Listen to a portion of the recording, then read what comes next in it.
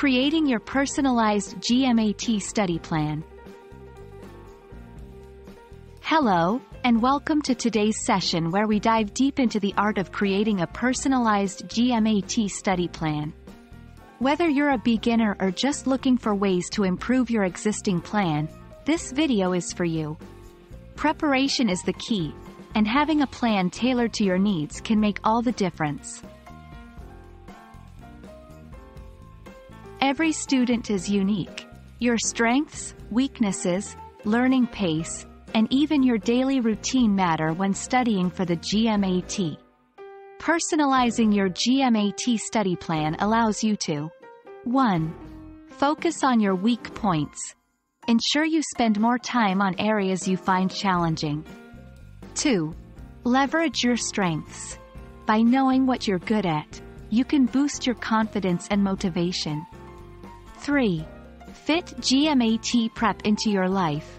Whether you're a student, a professional, or juggling other responsibilities, a tailored plan works with your schedule.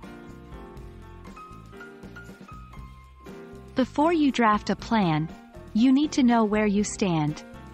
Here's how. 1. Take a diagnostic test. This will give you a clear picture of your strengths and weaknesses. 2. Analyze the results. Break down your scores by section, quantitative, verbal, etc., and identify the areas you struggled in. 3. Set a target score. Understand the GMAT scores required for your desired schools. This will give you a clear goal to work towards. The duration of your study plan will depend on 1. Your starting point versus target score. If there's a big gap, you might need longer. 2. Hours you can dedicate daily. The more time you can put in daily, the shorter your overall prep time can be. 3. Other commitments, work, family, other exams, etc. will all play a part in determining your study duration.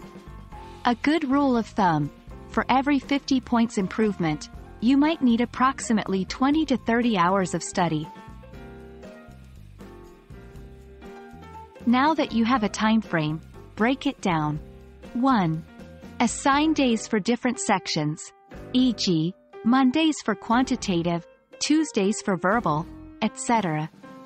2. Mix study and practice. After a few days of learning, dedicate time to solve GMAT-like questions. 3. Weekly reviews. Every weekend, take some time to review what you've learned and practiced during the week. Using the right resources is crucial. 1. Official guide, OG. Always start with the OG for the most accurate representation of GMAT questions. 2. Supplementary materials. There are many GMAT prep books and online resources available. Choose ones that fit your learning style and needs. 3. Practice tests. Take these regularly to gauge your progress. Remember, it's not just about solving but also analyzing your mistakes. Studying for the GMAT can be intense. Here's how to stay motivated. 1. Set short-term goals. Celebrate when you achieve them. 2. Visualize your dream school. Keep your end goal in sight. 3. Find a study buddy. Sometimes, having someone to share the journey can make all the difference. 4. Remember why you started. Revisit your reasons whenever you feel low.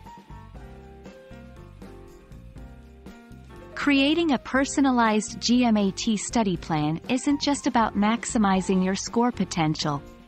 It's about making the journey more manageable and tailored to you. We hope this video has provided some insights to get you started. Best of luck with your GMAT preparation, and remember, with dedication and the right plan, success is just around the corner.